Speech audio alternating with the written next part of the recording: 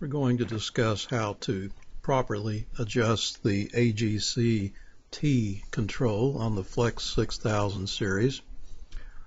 If you look in your instruction manual for Smart SDR, on page 36 it tells you how to do it, but it is a bit difficult to understand. So I'm going to go through the procedure. Now first I'm going to show you the wrong way to do it, and this is how most people do it, and I've seen it repeated over and over again on the Flex conversation list on how to do it, and it's completely wrong. But what they do is they will have the volume set fairly high and they don't hear anything, so they turn up this AGC-T control. Now follow my mouse over here. There's the AGC control, and turn it up, and you start to hear something. You start to hear your background noise. There's your band noise. And a lot of people say, set that to where you just barely start to hear the band noise. Alright, fine. Now, we're going to inject a signal.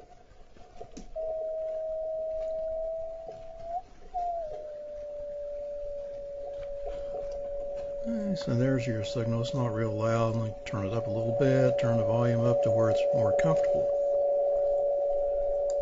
Okay, now, that's fine. Easy listening.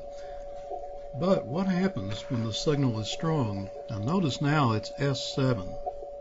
Let's turn the signal up a little more. There's S9. Getting a little loud. I may have to back the mic off some. There we go.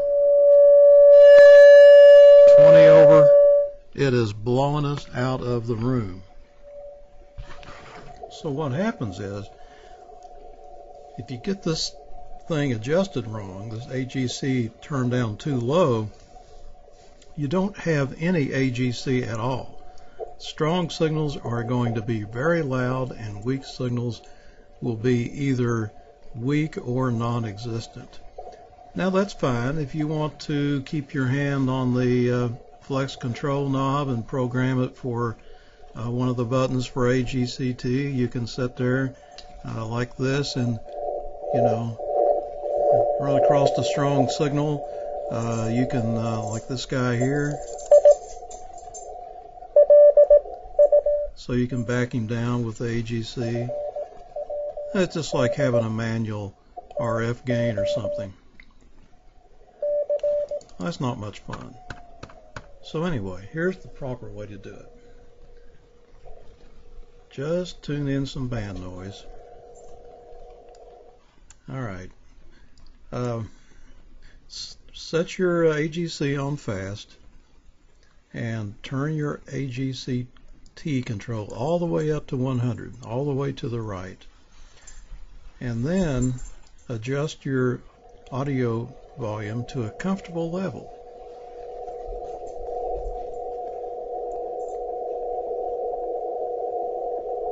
Okay. Now, you could tune in a very weak signal, but usually this is sufficient. I think I hear my carrier in there. Yep, very, very weak. Alright, now let's get off of it. Now simply slide the AGC control down until you notice a slight decrease. Hear that?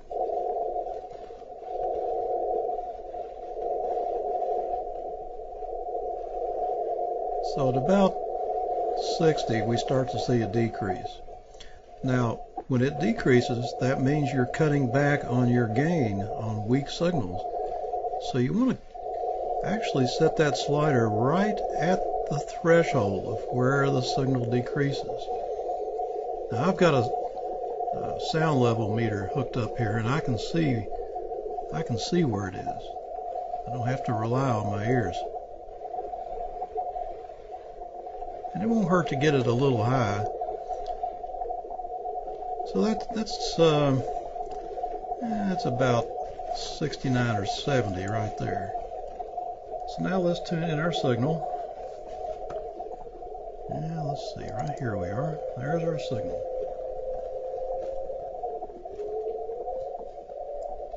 Pretty weak.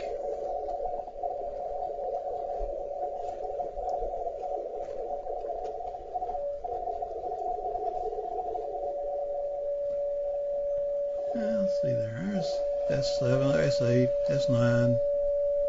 There's 20 over. So I go up and down. There's very little change in actual volume, but I'm still able to copy the weak signal, and I can, if the strong signal is bothering us, if it's too loud, just turn the audio gain down a little bit, and then all the signals should be fairly close to the same strength.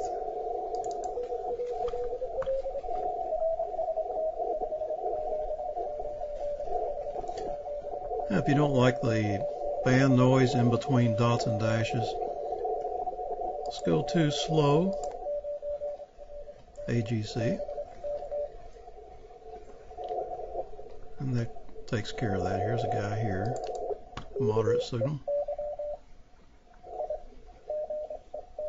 He's about S8 or 9.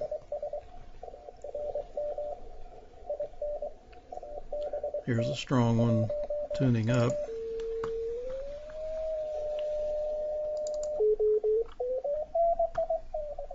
So you can see no matter how strong he is, he sounds about right. So that's the proper way to initially set the AGC-T.